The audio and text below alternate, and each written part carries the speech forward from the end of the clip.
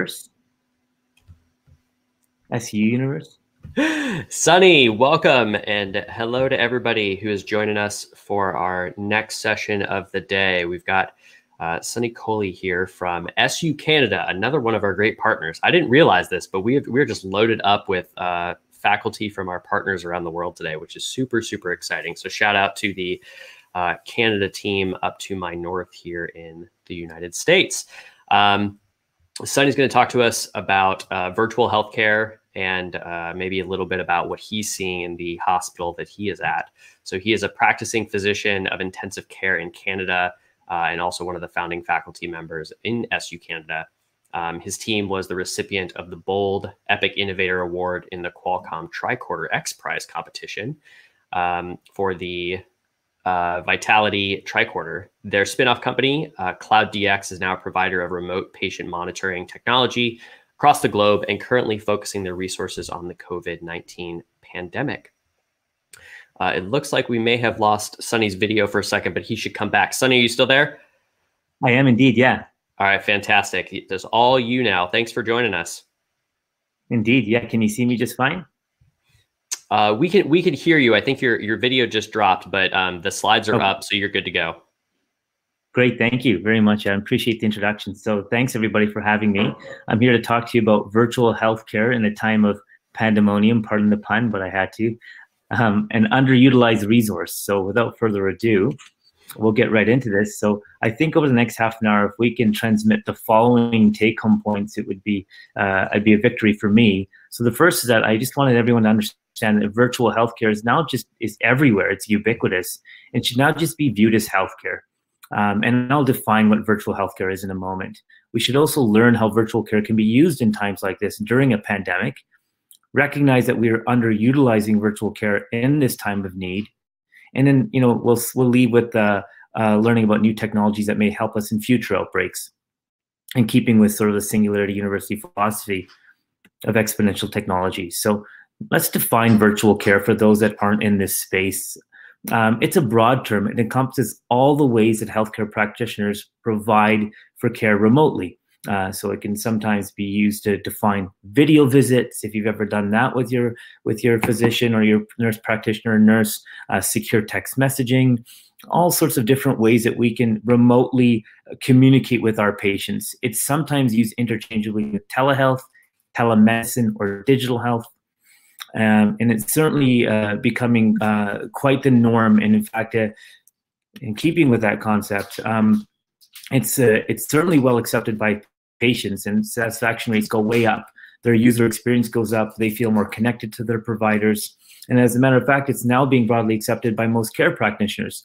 Previous myths about digital health or virtual care, such as a virtual visit not being as effective as a face-to-face visit, they're being dispelled. So this nice graphic from Canada Health Infoway, which is a nonprofit federal institution based out of Canada that sort of espouses the virtues of virtual care, sort of speaks to that.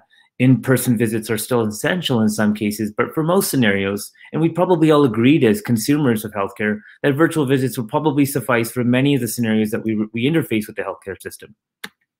So as I mentioned, virtual care is now just care. So in the United States with CMS, Medicare and Medicaid, both organizations have codes that allow practitioners and institutions to get reimbursed for virtual care. It's now just ubiquitous.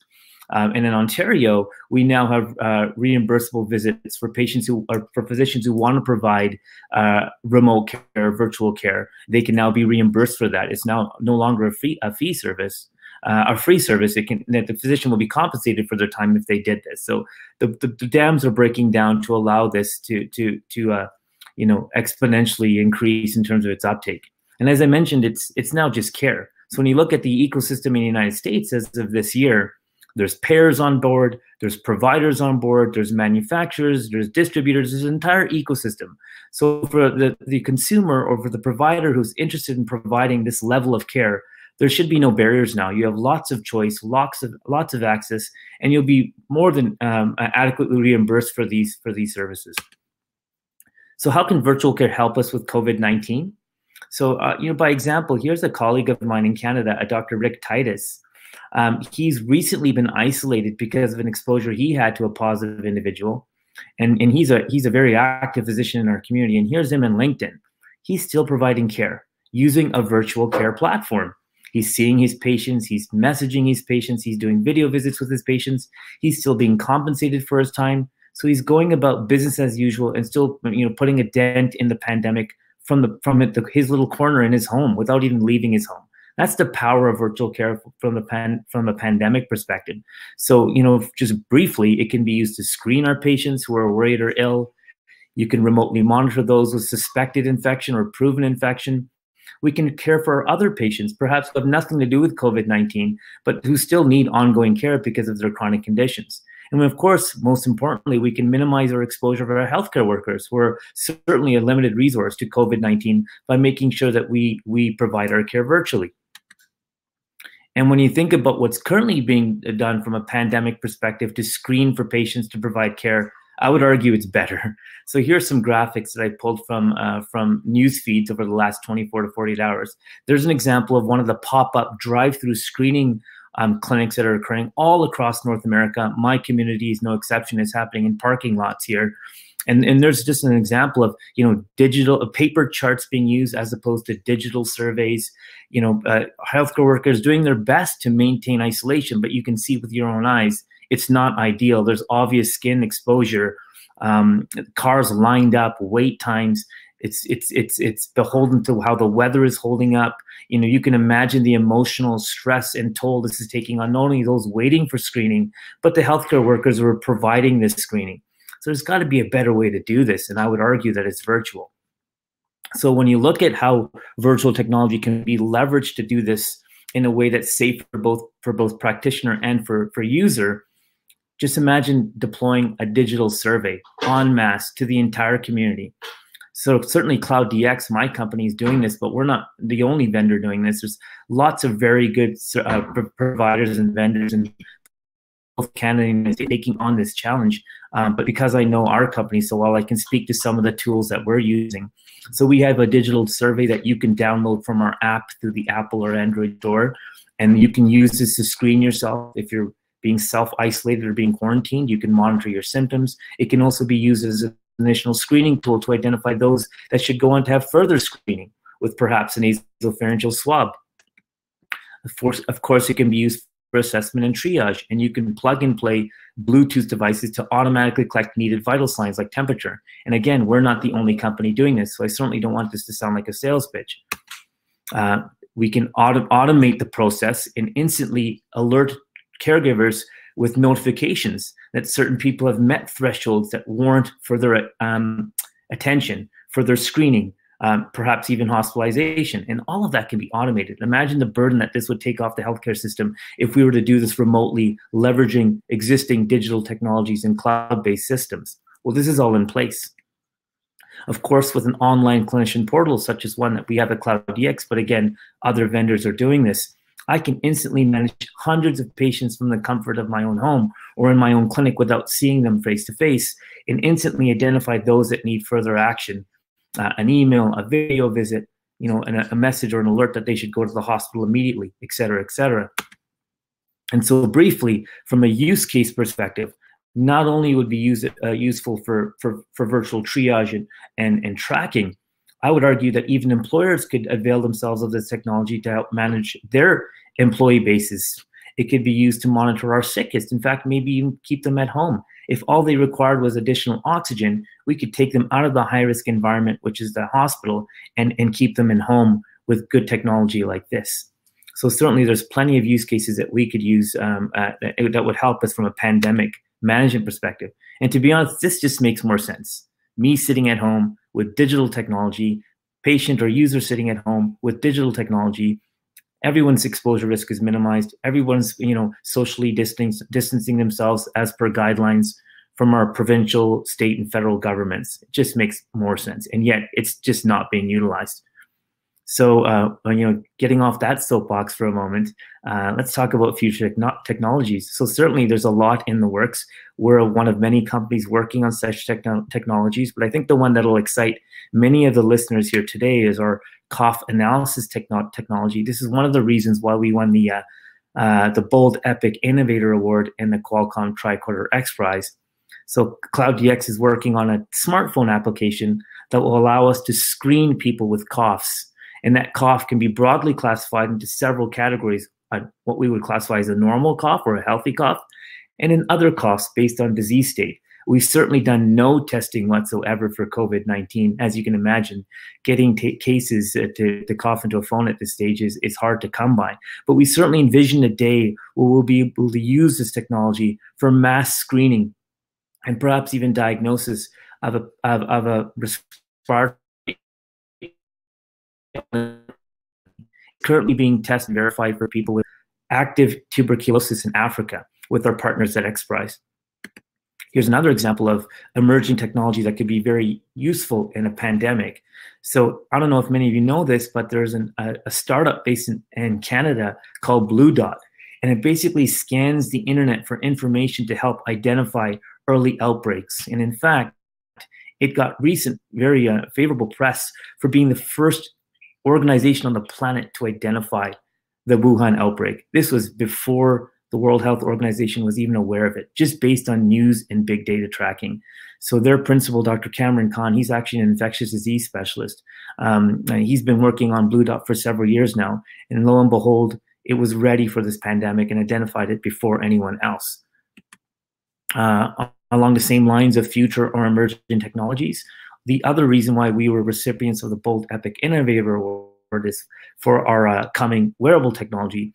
We're calling it one of the most advanced wearables in the world, and it's called Vitality. So just imagine wearing this wearable around your neck, and it's tracking all of those measurements from your blood pressure continuously on a beat-to-beat basis to heart rate, ECG, your breathing rate, your positional information, your oxygen levels, your temperature, all in real time, streaming it to the cloud to instantly alert caregivers if you're deteriorating. Certainly, this could be overkill for the average person with COVID-19 or a similar illness, but for those who are at high risk, I would argue this would be very useful technology to identify those deteriorating early and apply the necessary interventions. So what are the take-home points from my talk today? The first is that virtual care is now just care. And I'm sure many of you have intersected with the healthcare system with an app, with a video visit, or with email or text messaging and would agree with me. I would also argue that virtual care can help us all during a pandemic in ways that I just identified. It's certainly better than a pop-up drive-through screening clinic that we're currently using across North America and in fact the world. We're underutilizing virtual care. So in a time of need, our administrators are acting slowly and in a way that I would argue is not to the best of our society's needs. A pop-up clinic where we're having face-to-face exposures in a ways that I just demonstrated versus virtual screening, I would argue is better for the population and would be better in keeping with our social distancing guidelines.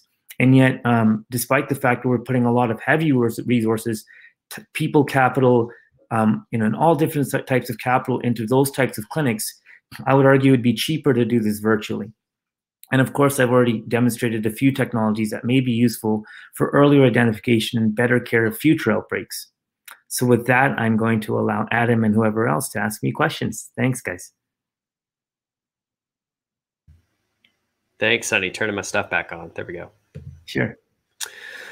I'll leave your take-home points up there, but well, it's between us for us. It might be somewhere else for you guys, but that way we can keep those up. Thank you for that. Yeah, it's been interesting in thinking about how the initial, I mean, even for me, response is like, well, if I get sick, I got to go into some. Oops. Did you lose me? Yeah, you're back now. I have to physically go in somewhere. It hasn't even crossed my mind yet that maybe that there's an app or even just a local healthcare provider that could do it digitally without me physically having to go in. I think the thing that came to mind was one of the implications is with the drive-through testing, it's like you have to get a swab or a sample or something done. How do we do that virtually? Well, I'm so glad you asked. So one of the current ways it's being done by some districts is a virtual screening tool is being applied. Once somebody's identified as being a suspect case that's worthy of further testing, then a public health official is notified so they can drop ship through Amazon or some other mechanism the necessary testing kit to their home, or a public health official can show up at their doorstep and do the necessary testing. And that way we can sort of keep those that are suspected infections or proven infection away from the general public. And at the same time, we can track them digitally. Yeah, I mean, as well, luckily I'm healthy so far, I think. It would just be so nice to be able to hop onto one of those as opposed to think like, now I've got to go to a hospital or a doctor's office and who knows what else is in there. Like it seems like there's a whole lot more risks to doing that than just being at my home and talking to somebody and they can be like, no, you're probably good. Just, wait it out for a couple of days, or yeah, you should come in. You sound like you might have COVID-19. Yeah, I would agree with that wholeheartedly. All right, let's see what we've got from the audience. Have you seen any AI being implemented yet for remote diagnosis of COVID-19? Not at all. No. Not yet. In fact, AI is in its early stages from a broader healthcare perspective in terms of diagnosing illnesses, and it's certainly not being applied in a meaningful way in COVID-19. Fair enough. And we've got a session later on today. It's going to be talking about where AI is attempting to be implemented. So definitely come back for that session. Yeah, absolutely. Let's see. Carlos asked, could it be possible to have a pattern database of diseases so that somebody could create an app to track the symptoms and then calculate the probability of having a given disease? If that's Carlos that was asking, that's a very astute question. And in fact, I think several companies, including ours, are working on that. And there's some entire health systems on the planet Earth that have adopted technologies to help them with triage, clustering of symptoms, and identification of disease states completely virtually. And once it's identified, the patient's identified with having a certain condition or being at risk of a condition, then the appropriate resources applied. So in England, with the National Health Service and NHS, they're using an app-based screening tool for triaging patients. And once the patient enters all their symptoms, it then sort of determines what the next step should be in their healthcare system, entirely virtually. Got it. Right, we'll go to the next one here. I think Michael, I got yours earlier. Sorry I didn't give you a shout out. And somebody would like to know, is Cloud DX available in Spanish? And is it available outside of Canada? It is indeed. Most of our businesses, in fact, in the United States, because systems like Medicare and Medicaid are reimbursing for remote patient monitoring, most of our businesses in the United States, and we're certainly translatable into Spanish. Got it. Are there other, you mentioned there were other apps like Cloud DX. How many companies are trying to innovate in this area or do something similar? Growing ecosystem, and we're just one of a handful. So I certainly encourage you to do your due diligence and choose a vendor that's right for you. Right on. Keep scrolling through these. Maybe you can expand on what we talked about earlier, but how do you see virtual care and at-home point of care solutions coming together, especially in these moments? Like, are there things that you think are going to come out of this that you're maybe more excited about than others? Yes. Yeah, I'm glad you asked. So I never really got into our XPRIZE solution. I mentioned that the cough analysis was one aspect of our solution. Another aspect was our wearable. But in paying homage to the tricorder, we had a third element to our tricorder called Vitality. We actually had an at-home lab where you could you could collect blood or urine or saliva in very user-friendly ways and get instant diagnosis with a home-based lab. We certainly did not commercialize that technology. We partnered with Stanford and a number of other companies to create that technology just to prove the point that this could be done at home. But I see a day where the industry is evolving to a point where there will be at-home point-of-care diagnostic testing available that will instantly converge with symptom-based information and applied in a way to give you a home-based diagnosis. And if we don't have any type of virtual care available to us in our areas, wherever we're at around the world, what are some things that we should be thinking about while we are at home, or to determine whether or not we actually go and get care? Oh, nice, good question. So this is purely from a COVID-19 perspective, I'm guessing. Yeah. Right? Yeah, otherwise it would be a pretty loaded question. I need another few hours. So for COVID-19, there's a lot of readily available symptom-based surveys that you can scan for, your local public health department or local state or federal government will probably have a list of questions that's available to you online, and you can go through that list. But broadly, it's simple as this. If you have symptoms consistent with COVID-19, so a fever, a cough, difficulty breathing, that definition is actually being expanded now to include other symptoms like muscle aches, even diarrhea. If you have concerning symptoms, you certainly should heighten your level of concern, isolate yourself socially if you're not feeling that unwell and you think you can manage this at home. And if you think you need another level of testing because you've been exposed to a case of COVID-19, you've recently returned from travel. In Canada, we broaden our travel recommendations to anywhere outside of Canada, but there are high impact countries you should be more worried about. And certainly encourage you to talk to your local health providers about whether or not you should be tested. The reason why I'm not suggesting everybody go and get testing en masse is because there's a paucity of testing kits available right now. It's a scarce resource. So we don't want to overwhelm our healthcare systems with testing requests for those that are low risk of developing significant.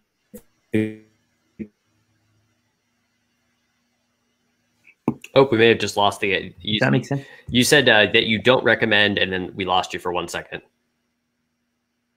Sorry, I will repeat that. I certainly don't recommend mass screening with the swabs for the lay public, especially for those with low risk illness, because there's a scarcity of testing kits available right now. So we don't want to exhaust our healthcare system with testing on people that don't necessarily need the testing. Right, for sure. Well, I think one of the other challenges, and maybe you want to speak to this a little bit, is because it looks like COVID-19 can be infectious before you even start to show symptoms. So in that case, I mean, I think that's why social distancing ends up becoming such the right thing to do. What are your perspectives on that? Well, great question. So I'm certainly in favor of social distancing. In fact, my daughter and I are sitting at home, cobbled up in our home right now, with the same principle in mind. But there is some open discourse about whether or not there's even evidence that social distancing for those at low risk is impacting the disease course. So it's certainly a policy that's being adopted en masse by our governments, but there is some open discourse in the scientific literature that we don't have any actual evidence that social distancing, especially from a COVID-19 perspective, can flatten the curve.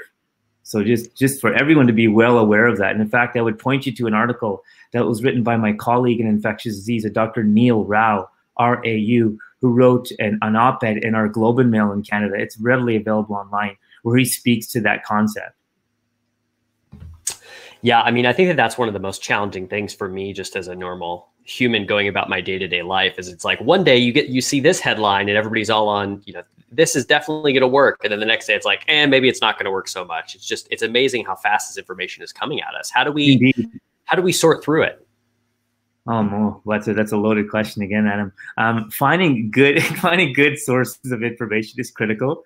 So if once you found a reliable source of information, hang on to it and keep referring back to it for updates, because you get familiar with how they deliver that information. You get familiar with that base set of information, and you can contrast the changes and how it adapts to your life. So that's one way you could do it. That's probably where I will stop answering the question there. Fair enough. If I ever ask you something that you're like, not my thing to answer, you have every right to say, not my place. We appreciate that. All right, jumping back into the questions. Gabriella is curious, how can we apply this technology to third world countries where people don't have access to basic services or mobile phones and internet in their communities? Is that just kind of the what you have to have in order to get started, or is there an in-between? Well, I'm glad you asked. So in our experience, in fact, Gabriella, more and more we're seeing ubiquity of mobile phone services in places like Mozambique and other very remote, low-income nations where we operate. So I would argue that most people in places like that do have access to that technology, either first person or with someone in their community. So if there's a will, there's a way to set up the systems to help people in our most remote communities or our lowest income nations. Yeah. All right. Try to pick out another one.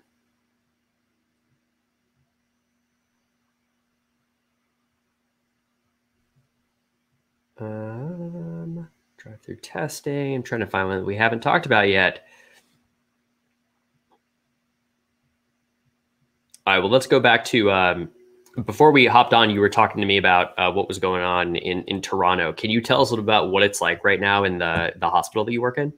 Yeah, certainly. So just for those of you that don't know, Canada is sort of evolving in our caseload on a day-to-day basis. We're all sort of operating with similar sort of unknowns. Everything's very fluid.